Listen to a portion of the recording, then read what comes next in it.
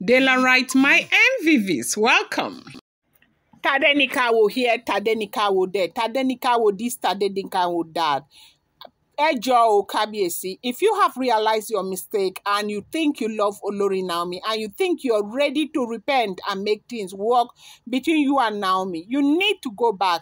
If you want to beg her, go back and beg her. You want to go across the world to go and look for her, go across the world to look for her. You know how important Naomi is to you. You people know how important Naomi is. And there's nobody who will say they don't understand the importance of Naomi in your life. If you have realized it, you're only human. You can make mistake. If you have realized it and you're ready to repent, go ahead. But to force Naomi to be in this kind of situation with you is something that I don't know. It's up to Naomi if she wants to do it. But this Tadenikawo, that it's important to also understand that Tadenikawo is Naomi's son. Naomi will never ever let anything go wrong with Tadenikawo. She has the capacity, both financially and otherwise, to care for Tadenikawo. Give Tadenikawo the kind of care that you can never give Tadenikawo. Care is not all about money. Care is all about being there and giving the child all that Tadenikawo needs. Kabiesi, will you be able to be there for Tadenikawo and care for Tadenikawo? It's not about collecting Tadenikawo and giving to one of your wives. You know that Naomi will never allow that, not in her life.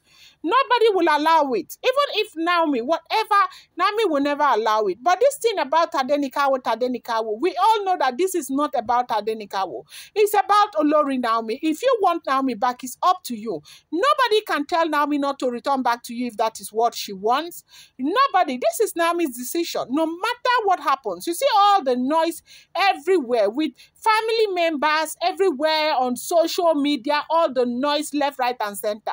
You and I know that nobody can tell Naomi not to return to her husband if she really wants to come back to you. It's up to you and Naomi to fix things the way you want it to be fixed. But you know that you have to make some changes. You may be an Oba. We know that and we respect that, but you cannot impose what Naomi does not want on Naomi. Naomi doesn't want this kind of polygamous situation, like just, you know, being drenched in this polygamy is what Olori Naomi doesn't want. But this Tadenikawo thing that you're talking about, this is not Tadenikawo. It's about you and Naomi. Please go for Olori Naomi. If you want to go across the world to look for Naomi, go across the world to look for Naomi, but don't make it look as though it's about Tadenikawo, because I know it has nothing to do with Tadenikawo. They say Rev Funke Slàmmed Ooni of Ife, as that we heard, as it is alleged, if it is true, that the Ooni of Ife had called Rev Funke to speak to Rev Funke about the choices that Olori Naomi is making, that he is going to go wherever Naomi goes to look for his son Tadenikawo. And that was when Rev Funke started telling the Ooni of Ife that, you know, everybody who knows that this has nothing to do with Tadenikawo.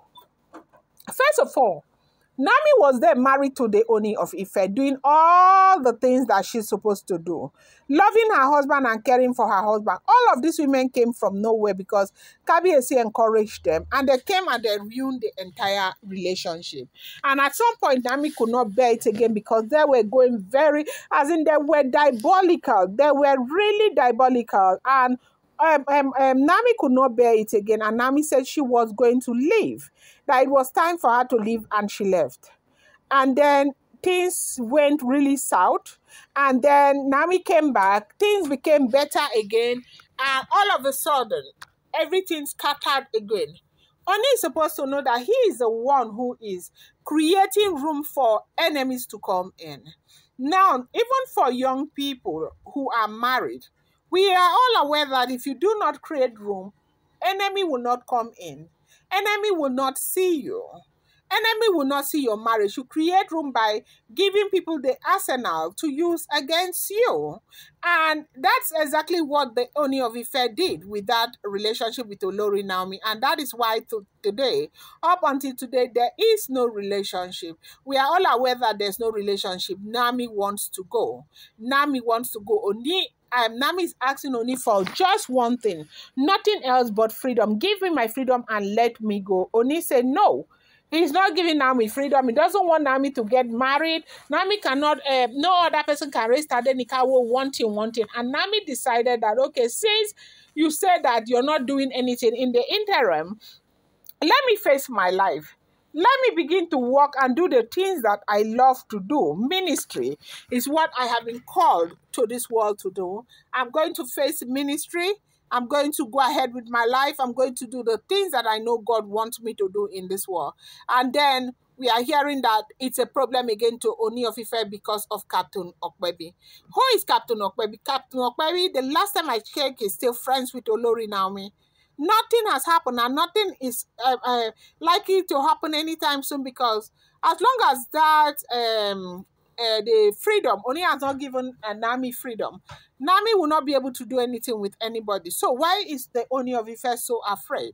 So they said Ooni of Ife actually called Rev Funke to tell Rev Funke about the fact that Naomi left with Tadenikawo to the UK without his consent, that he is going to go to UK to bring them back and bring Tadenikawo back, that if Naomi likes, Naomi should follow him with Tadenikawo. If Naomi does not like, Naomi should give him Tadenikawo. They said Oni is doing that because he knows that there's no way in this world Naomi will want to give Kabiyesi Tadenikawo. Like, if Oni takes Tadenikawo to Ile-Ife, to the palace, Naomi would follow Oni to the palace, and that is what he wants to use. And the Reverend Funke is saying, look, this strategy is not working for you. This harshness and all of these things you're doing right now, people have advised you, because it's looking as if some people advised the Ooni of Ife. Oni took their counsel and decided to go by their counsel, but apparently their counsel is not working. It's a very bad strategy for the Ooni of Ife.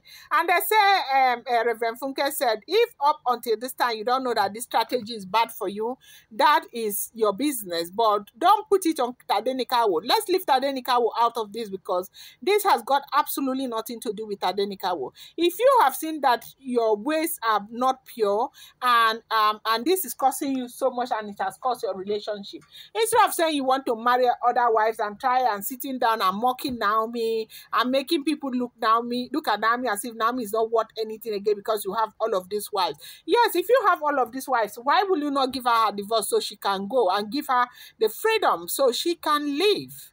Yeah, they say Reverend Funke slammed Ooni of Ife, big time, and told Ooni of Ife, if you think that you want to go after your wife, please go after your wife and stop hanging around this Tadenikawo